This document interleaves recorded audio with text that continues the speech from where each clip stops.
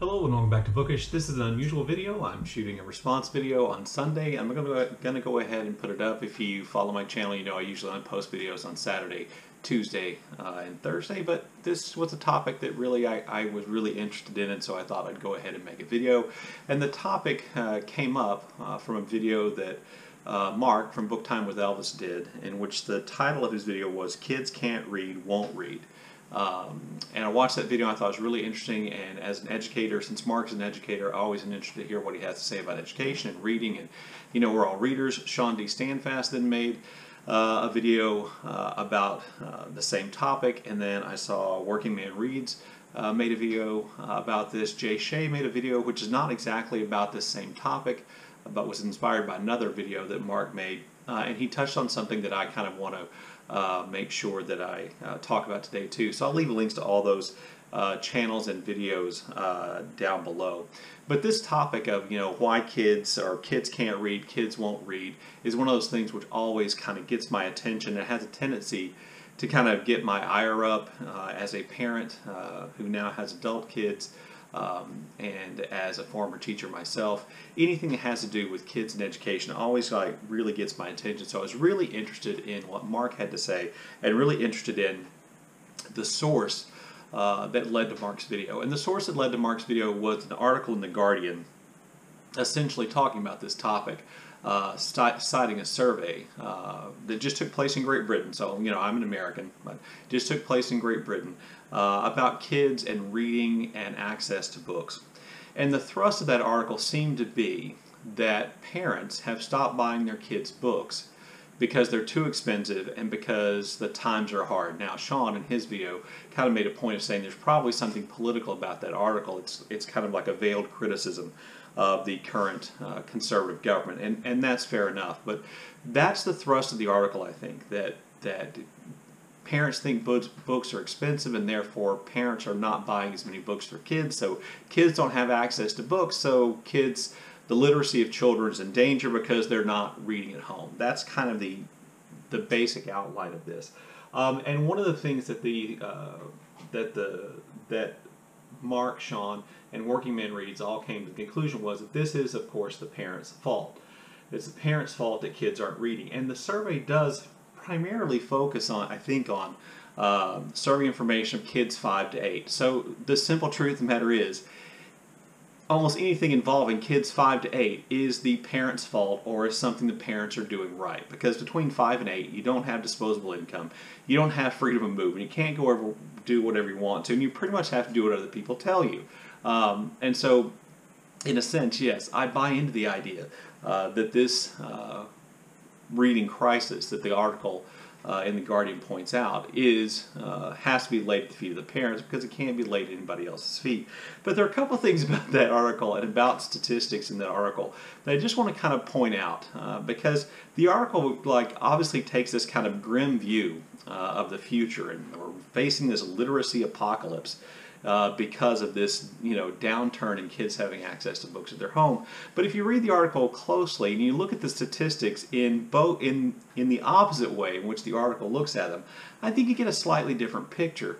First of all, for all the doom and gloom of the article, it kind of mentions that this whole access to books thing and kids reading thing, you know, statistic is really just 1.6% higher than it was in 2019. So I'm not sure how much of a crisis that is, and given, you know, COVID and lockdown restrictions and people's, you know, inability to go out and maybe go to libraries, and their inability to go out or unwillingness to go out and buy books, and, you know, all those kind of things, this doesn't seem that shocking to me that there was a 1.6% or whatever increase. As a matter of fact, it's a little shocking to me that that's the only, that's how small the increase were. But there are other kind of really specific stats in there that I wanted to kind of highlight. So one of the stats they highlight in the article, and then is highlighted in the videos, is it says that 18.6% of UK kids say they don't have access to books at home. Okay, so 18.6% of UK kids say they don't have access to books at home. So if we just take that statistic and turn it the other way, that means 81.4% of UK kids, the vast majority of UK kids, do have access to books at home. That's a fairly high number of people who have access to books at home. Also, and I didn't go further, and maybe the survey does, but the article doesn't make it clear, exactly how they defined book. Are they defining book as a physical book? Or are they defining book as ebooks, or are they defining having access to books as going to the library?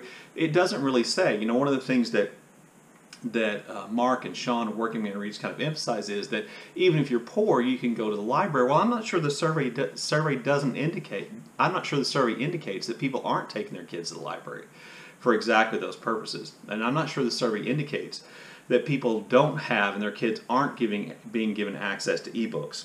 Okay, so because they don't really define book in the article, as far as I could tell from my reading, then I'm not exactly sure that the number of kids who have access to books wouldn't be lower. And I'll also just point out that during the school year, certainly kids do have access to books at school. So the whole idea that literacy is failing because kids don't have a book at home is somewhat mitigated. I mean, when the kids answer the question, do you have access to books at school, books at home, were they including books that they could check out from the school library, or books that their teacher would let them take to give them to bring home? That's a fairly significant difference, and I'm not sure that question's answered. The other thing I'll point out is that 18.6% of kids say they don't have access to books at home. The poverty rate, or the poverty level in the UK, is 16%. So the number of kids who don't have access to books, who don't live in poverty, is again relatively small. And I'll come back to this poverty thing in a minute. But certainly we are all aware, I think, that people who live in poverty have less access to other things. And lots of the people who made these other videos point out, well, these people have phones, they pay for, a data plan, they pay for phones for themselves and their kids. Let me just point out, in the world we live in today, having a phone like that, for an adult at least, and oftentimes for a kid, is a necessity. In lots of places, particularly places like the UK, that phone is actually a necessity. And I'm not sure we can just classify it as something that is a luxury item. Maybe we can, maybe we can't, but I think we need to be careful about that.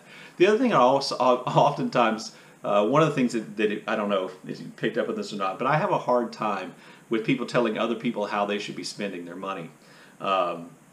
So, to suggest that it's poor parents paying for phones instead of buying books, that's the problem, I think kind of jumps ahead a few steps on what we're talking about here. But certainly people who live in poverty are less likely to buy books, less likely to have books in their homes. Hell, they're less likely to have homes. But I'll get back to this in just a minute later. Another stat in the book, it says 1 in 13 kids who they surveyed said they never read. So let's just take into account that sometimes kids don't give the right answer. But 1 out of 13 kids surveyed say they don't read. Even if we take that at face value, that means that only 7% of the kids surveyed in the UK, 7%, say they never read. That means that 93% of the kids in the UK who answered the survey said that they read sometimes. That 7%, as sad as that may be, and here in BookTube world, that seems like a tragedy, and in lots of ways it is. Has it ever not been around that level? I mean, have we really had a time where 100% of kids read, where 100% of kids would say that they read, and that no kids would say they never read? I find that hard to believe, and I have to be honest with you. You tell me 93% of kids surveyed said that they read sometime, I'm thinking, well, that sounds pretty good to me. So notice that if you just take the statistic and turn it the other way, then I don't think it's quite as dire as people make it out to be. The other statistic I want to highlight is that in the survey they said that 51% of adults surveyed said that books were too expensive. Books are too expensive. They are. Books cost a lot of money. Physical books are expensive. I feel that way, and I buy books all the time. I think that they're expensive. Also notice, though, 51% of UK adults said books were too expensive, but, more than 80% of UK adults provide access to books to their kids in their home. So we have a lot of adults who think books are too expensive who are still providing their kids with access to books in the home. So this idea that, which I said was kind of to me the thrust of the article, that kids are not getting access to books to their home because adults think that books are too expensive and therefore adults are not providing kids with books, that doesn't really seem to be borne out by the statistics. That means a lot of people out there who think books are too expensive are still buying books in the UK, are giving their kids access to books in the UK. And so I think that's kind of an important thing to keep in mind. And then I want to get to kind of Jay Shea's point and this whole idea about, it being the parents' fault, which it certainly is. Kids between 5 and 8 don't have access to books. It's the parents' fault. But when we use that word fault, we are essentially blaming, and we are saying that they are doing something wrong. And I'm not one of those people who's going to tell you that none of these people are doing something wrong. Obviously people of all socioeconomic groups do things that are wrong. But for people living in poverty, I think it's important to look at something Jay talked about, and that's the time cost of reading. There is the economic cost, or I should say the monetary cost, or the physical cost of reading. There's also the time cost of reading. So let's think about that family, that parent, single parent, dual parent family, whatever, that family that lives in poverty. They're among that 16% who live in poverty. And keep in mind, we're also kind of jumping ahead and saying that it's the poor parents who aren't providing their kids access with books. And we're saying that because as a general rule, we understand how economics works. But let's look at that family, okay, and think about the time they have to emphasize reading with their kids. So let's assume we divide the day into thirds. There's the reading part, there's the sleeping part of the day, there is the work school part of the day, and then there's the part of the day when you're not at work or school. Let's divide that into 8 hours. So 8 hours of sleep. Can you read with your kids while they're asleep? Let's just go with no. 8 hours of school, 8 hours of work. Can you read with your kids when they're at school, when they're at work? The answer to that is just no. That leaves then 8 hours of time potentially in which parents could be buying books if they could afford them and reading books with their kids, or emphasizing the importance of reading books to their kids, or reading as a model for their kids. A couple of things to keep in mind, I think, here. When we divide the day in these 8-hour blocks, I think a lot of us, particularly probably a lot of us here on BookTube, assume those 8 hours all occur at the same time. That all members of the family sleep in the same 8 hours, they go to work and school in the same hours, and then they're off work and school the same 8 hours. That's really not true. And as a matter of fact, if you live in poverty, the more likely it is that you do not have share those same 8 hours off. Kid goes off to school in the morning. Let's say a kid goes to school day at 8, and their parents' work shift begins at 3. So right away, if that's true, then the 8 hours the kids are at work really don't coincide or have much overlap with the 8 hours the parents work. And even if it's not that severe, you're still taking time away. So you're reducing the number of hours in which parents have to model reading, to read to their kids, is being reduced because parents who are working parents who live, whose income doesn't lift them out of poverty, probably don't work that regular kind of 8 to 4, 9 to 5 job. They don't get to have fixed hours. They work different points of time. In addition to that, they're much more likely to work on the weekends. They don't necessarily have the weekends off, and so when their kids are not at school, parents may be working part of that time as well. And so what you see here, I think, is that oftentimes that we assume that lots of parents have lots of time to read with their kids because we think about the workday, the work week, or the week being structured, the day being structured in a certain way, which really isn't true for lots of parents, particularly for lots of poor parents. There are lots of parents who work the overnight shift and they're asleep when their kid gets home from school. Okay, they work overnight, they do the things they have to do during the day, and then they sleep when their kids get home from school. This is a reality. And so I think, to a certain extent, one of the things I kind of picked up on the videos of other people was that there's no excuse for parents not reading their kids or parents not emphasizing reading their kids. And I really think that overlooks a lot of things that are a reality for lots of people. Now, does that mean that these people have no time in which they could model reading for their kids and no time in which they can read for kids? No. But it also probably means that there may be other things that are higher priorities in their mind than that. And that, in fact, may be a tragedy.